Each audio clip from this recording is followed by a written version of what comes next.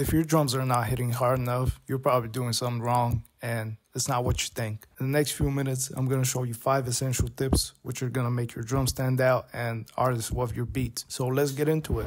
Alright, so tip number 1 is going to be simplicity. 9 times out of 10, an artist wants something that's extremely simple, just provides a simple rhythm, and something that they can rap on. When I think about it, I've never actually heard of an artist pass on a beat because the drums were too simple. But on the contrary, I've heard a lot of cases where, artists just say, oh no, I can't rap on this. This is too complicated.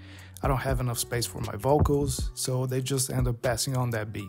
And also, if you think that you need to have complicated drums or, something that's crazy to have a hit, I'm going to show you why you're wrong. So let's take, for example, Metro Boomin, especially one of his latest albums, which is Heroes and Villains. So if you take the 2 biggest songs from that album and analyze their drum sounds and the patterns that they're using, you're going to see that all of them are extremely simple but effective.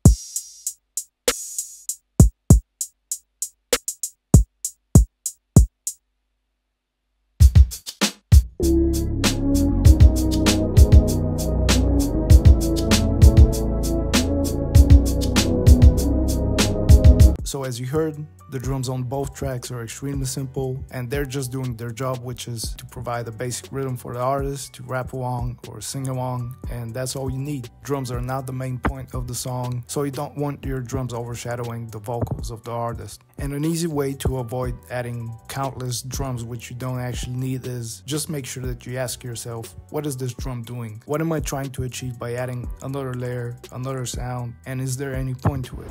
Now, tip number 2 is going to be rhythm and matching the movement of the sample. Rhythm is where a lot of people mess it up, so even if you do the drums the right way, the beat might still sound off. And one of the main reasons why that might be is because you didn't consider the movement of the sample. So samples on their own, they can have more movement or less movement, they can be more rhythmic or, less rhythmic. And that's something that you have to consider while making beats. And by the way, this has nothing to do with the BPM, so I'm gonna show you a couple of examples right now.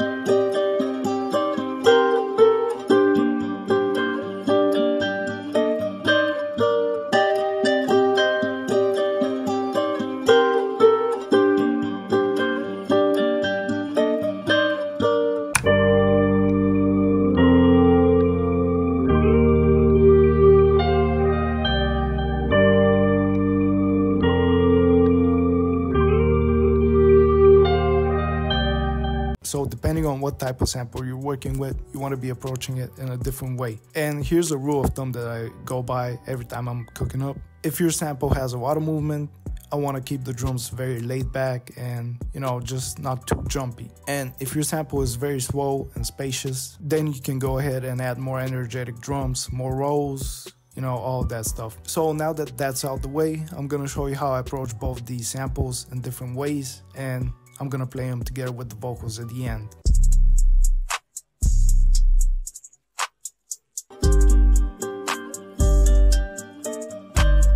Who got a problem? Who got the pens? Who got the chocolate? To the game, fly helicopter. 21 foreigns, part of the couple. Some touch shadows.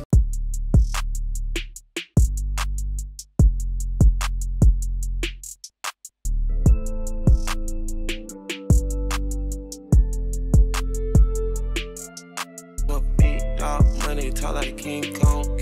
I don't mean it's dog money, bought me 3 phones. By approaching the 2 samples in 2 different ways, the final song sounds balanced and it's still not overshadowing the vocals. Now, the 3rd tip is gonna be about the length of your sounds, which a lot of people overlook for some reason, but this directly ties in with the BPM and the type of drums that you should be using. As you might know, the higher the BPM, the faster the sounds are gonna play. In this case, if you have a sound which has a longer tail, is gonna start clipping with the next sound and it's just gonna clash. So if you want to avoid this, what I do is whenever I'm making faster beats, I'm using shorter sounds. Or what I do is, for example, I open up my hi-hats and I just set it to cut itself. So by shortening your hi-hats, your kicks, open hats, pretty much everything, that's how you achieve a more bouncy sound. And now on the opposite side, if you have slower beats, it's actually better to use sounds which have a longer tail, because that's just gonna fill out the space in the beat more. Also, if you want to create more bounce in your drums, especially with the hi-hats and the open hats and snares, you want to be using envelopes. Now, I'm gonna show you an example of a slower BPM beat which I made, and what I want you to pay attention here is how I've used the envelope settings to create a bounce, which even though it's a slower BPM beat, it still sounds fast and bouncy. And actually this beat sold a lot of releases, so artists seem to be liking that beat.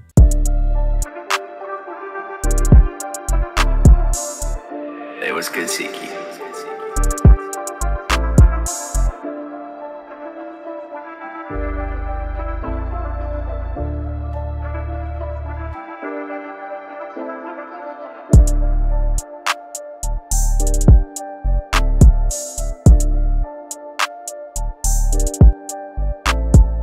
As you saw in the example beat, I always set my open hats and 808s to cut off right as the snare or clap plays on a beat. Small tweaks like that can create a big difference whenever it comes to making a bouncy beat. Alright, so for tip number 4, I'm gonna talk about leveling and why producers get it wrong. It's not your job as a producer to mix and master the whole beat. Whenever you're making beats, you should just focus on picking the right sounds that work with the beat. You don't need to add 20 compressors, saturation, and all of these plugins on your master. The reason why I say you shouldn't be doing this is you're just gonna end up creating even more work for the engineer to fix. If you need to make your drums sound good, just use good drums to begin with. Now I'm gonna show you a real-time example of a beat that I made, and I'm gonna show you which drums are hitting at what levels and how simple mixing beats actually is.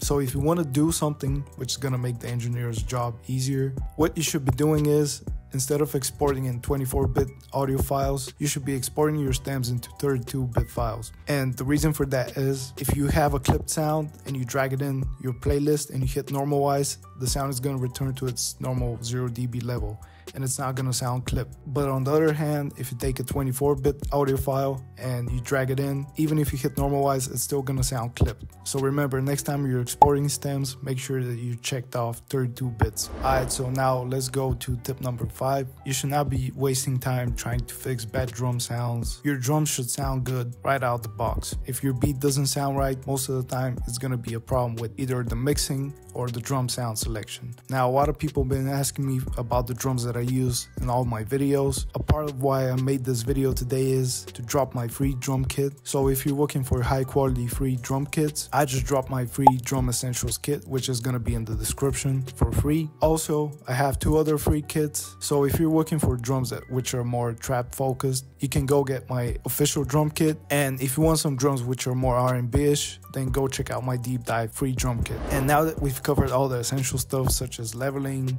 good sound selection, and leaving space for the artist, you probably want to know how to make your drums stand out and, you know, develop this unique signature sound. So after breaking down a couple of songs produced by big name industry producers, I've actually noticed all these producers, they have a specific sound which they keep using over and over and over again. Now this might be a specific 808, a specific hi-hat, or you know, just the way they mix their drums. Now the first example is CIKI and his signature hi-hat sounds. Whenever you think of a CIKI beat, you just know that his hi-hats are always gonna be mixed wilder than usual. Most producers don't have their hi-hats loud. I just have mine loud as hell, like you just gonna hear them. That's one of my signature sounds. You hear them hi-hats, you know it's my beat. Even though that's something that's very subtle, it still makes it a signature sound. Now, another producer which built a signature sound based off one drum sound is Jetson Made. As we all know, he uses his 808s in a very particular way, which creates this crazy bounce. And every time you hear an 808 jumping octaves, you just know that it's probably a Jetson Made beat. That's like one of my signature things, like in every one of my beats. Now let's talk about the second thing which makes all of these big industry producers' drums stand out so much, and that is rhythmic movement, or how you use your drums. So a lot of producers focus on making a good, clean drum pattern, but there's actually one thing that you want to be doing, and that is adding stuff which is going to make your beat sound more unpredictable. You know, just surprise the listener. The best example I can think of is Wheezy. His beats are famous for the bounce they have. He uses a lot of short, snappy sounds. As I mentioned, if you want to have more bouncy beats, you want to be adding shorter sounds, and by doing what I mentioned and what he does, that's an easy way to make something more unpredictable and musically satisfying. And also another good example of someone who has a signature sound based off unpredictable drums is gotta be Pyrex Whipper.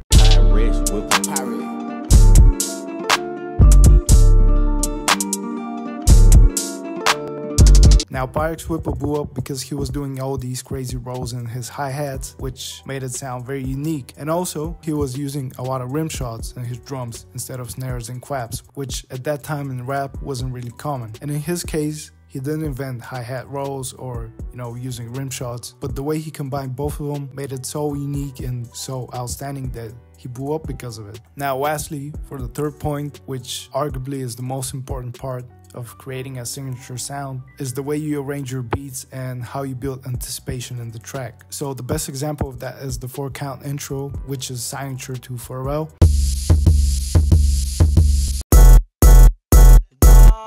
Or if you think about someone like Metro Boomin, especially Heroes and Villains, you'll probably notice that he's consistently switching up the drums, the transitions, and the way the beats flow in and out.